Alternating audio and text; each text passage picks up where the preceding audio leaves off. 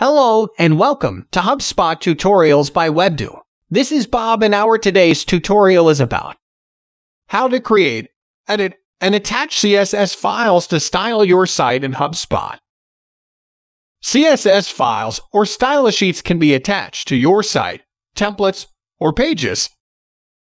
You can access the Stylesheets that are being applied to a particular page from the Settings tab of the editor in HubSpot.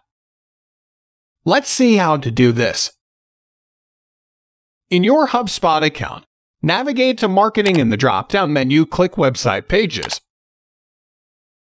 Hover over a page and click Edit. Click the Settings tab at the top of the editor. Click Advanced Options. Scroll down to the Stylesheet section. Here you can see which CSS files are enabled at the site, template, or page level. Use the drop-down menu to select and apply a different Stylesheet. You can click directly on the Stylesheet's name applied to your page to make edits in the Design Manager.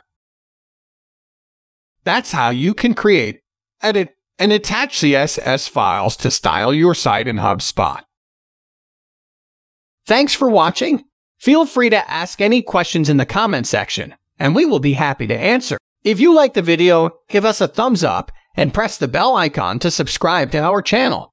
To know about our HubSpot services, visit us on www.webdo.com.